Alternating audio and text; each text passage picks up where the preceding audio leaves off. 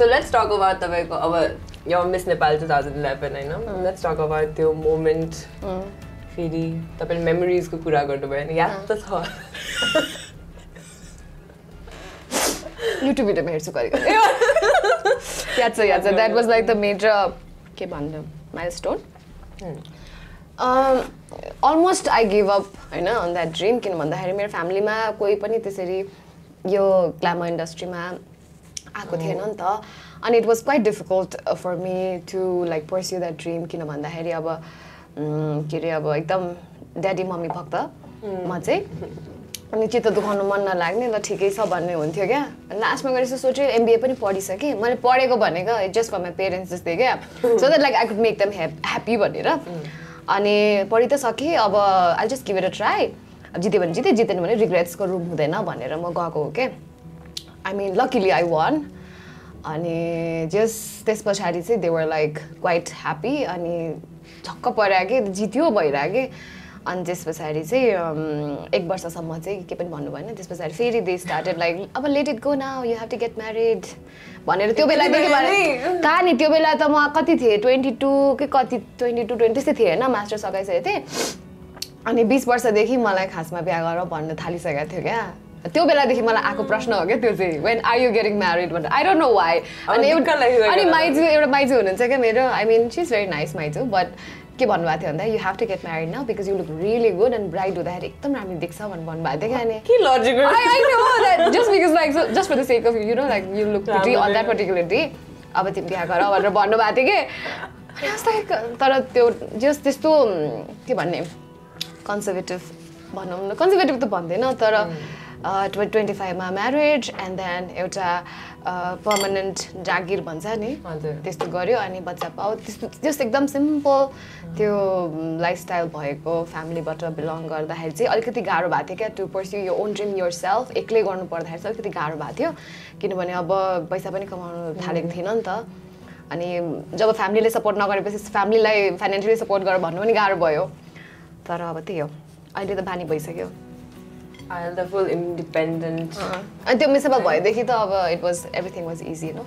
तपाईले त लाइक त्यो बाटो पेभ गरेको जस्तै भयो नि त. मलाई चाहिँ के भयो भन्दाखेरि मैले टी-सर्ट एकदम युज गरेँ तर अलि पिरो पिरो हुन थाल्यो के बहिनी. ए मज्जाले all your. अनि के भयो भन्दाखेरि यसरी बिर्सिन्छ के म के भन्नु. मलाई पनि त्यस्तो के भन्न आँटेँ त्यही मैले भनेर भयो त्यो बाटो पेभ हुन्छ. नो एक्चुअली आई नो म ढाँटेर आएको थिएँ क्या मैले हुन्छ I think I mention this in every interviews होइन ए तपाईँ भन्नुभएको थिएन मैले त मेरो जब इन्टरभ्यू छ भनेर टाप्क सेकेन्ड त धरानबाट मास्टर सकाएर 1 मन्थको लागि ट्रेनिङ हुन्छ हैन जब इन्टरभ्यू छ कलेजले रेकमेन्ड गरेको मलाई भनेर आएको थिएँ क्या काठमाडौँ फेरि फिर्ता यही पढाएँ म यसमै अनि त्यस पछाडि तिमी पनि यसै होइन ए ओके ओके अनि त्यस पछाडि यो नराख्दै अनि त्यस पछाडि अनि के भयो भन्दाखेरि कहिले थाहा पाएको भन्दाखेरि मेरो पेरेन्ट्सले चाहिँ त्यो सेलेक्ट भइसकेपछि टप 20 मा पुगिसकेपछि पत्रिकामा देखेपछि नानी व्हाट इज दिस भनेपछि मात्र थाहा पाएको हो क्या अनि अनि त्यसपछि के हो भन्दाखेरि कलेजले मलाई यहाँ पनि जबरजस्ती पठाइदियो भनेर भनेको थिएँ क्या अब के गर्ने अनि त्यस पछाडि अनि जेसुकै गर भनेर फोन राखिदिनु भएको थियो रिसाएर तर म चाहिँ के रिक्वेस्ट गर्छु भन्दाखेरि इफ हुन्छ नि पेरेन्ट्सहरूले पनि यो के वाच गरिरहनु भएको छ भने चाहिँ try to like support your child's dreams राम्रो हो भने चाहिँ हैन अब आई मिन लाइक बुझ्नुस् पहिला हैन नराम्रो हो भने त of course I would not suggest you to like support तर पेरेन्ट्सको सपोर्ट भयो भने half of the battle is वन क्या कस्तो गाह्रो हुन्छ क्या एक्लै सबै गर्नु पर्दाखेरि चाहिँ अनि so my brother was there my sister was there to support me question practice पनि भाइहरूसँग गर्थेँ होइन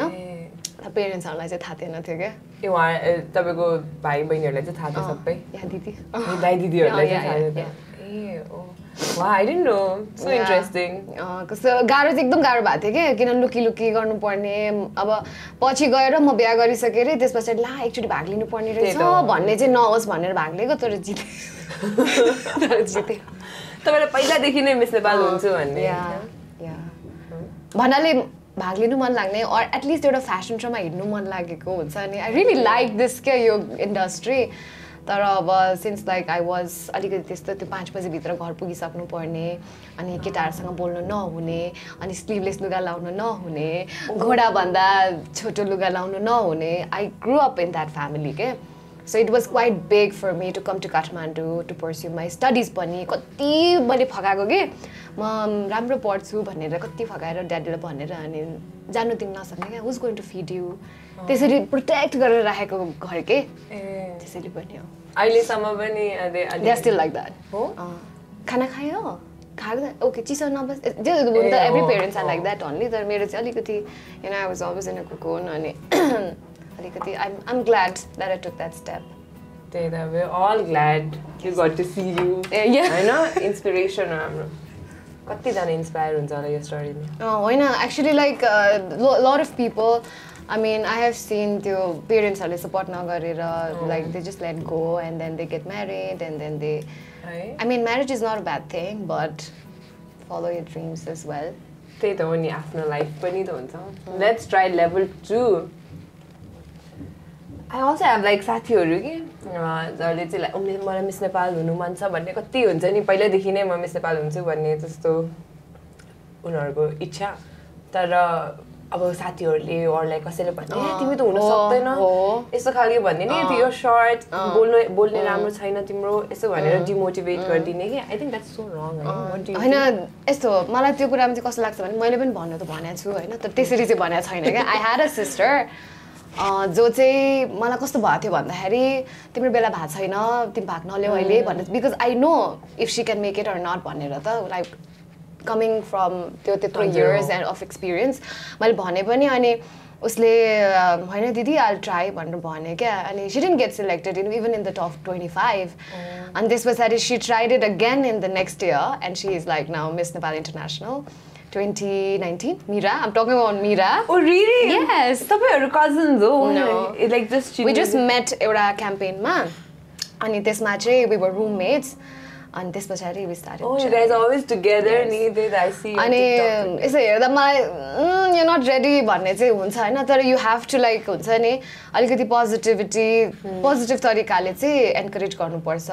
I asked her to like work out on her speaking skills अनि त्यो किनभने मिस नेपालमा you don't know like what you are going to be asked अनि सबै कुराको लागि रेडी हुनुपर्छ क्या and she was not ready at that time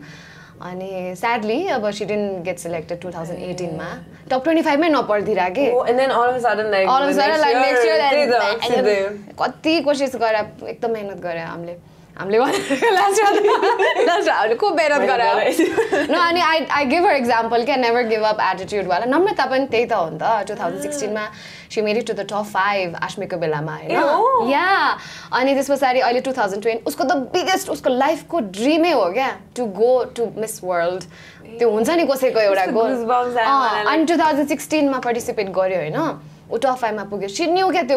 when you know that you are not the deserving one you will not win क्या जब तिम्रो त्यो confidence भित्रबाट आउँछ नि that I'm going to make it त्यसपछि मात्रै हो क्या you'll fight till the end अनि मैले पनि यो मिस नेपाल हुनुभन्दा अगाडि एउटा प्याजेन्ट भाग लिएको थिएँ क्या टप 5 मा पुगिसकेपछि मलाई चाहिँ लेस कन्फिडेन्ट ओभर कन्फिडेन्स भएको के अब 3टा क्राउन हुन्छ हेर है टप 5 मा 3टा क्राउन हुन्छ एउटा त म जितिहाल्छु नि बाले भने जित्यो नि नजित्यो नि मलाई I just have one crown भनेको त लास्टमा त 2जना हुन्छ नि बाँकी भएको I was just a क्ल्यापर and I was like okay अब म मिस नेपाल जान्छु भनेर भनेको थिएँ क्या त्यही बेला नत्र भने त्यहाँनिर मैले टप 3 मा परेको भए चाहिँ म मिस नेपाल भाग लिदिन थिएँ so everything happens for a good reason भनेको चाहिँ यही हो धान मोटिभेट गर्यो हैन अब त म गर्छु so I didn't repeat the same mistake त्यो पहिलाको प्याजेन्टमा गरेको जे 3टामा थियो अहिले धन 5वटा पाउँछ ए त्यसो चाहिँ सोच्नु भयो ए 4वटा तर त्यो लास्ट टप 5 मा पुगिसकेपछि यु फिल सो एउटा ओभर कन्फिडेन्सले अलिकति बगाउँदो रहेछ क्या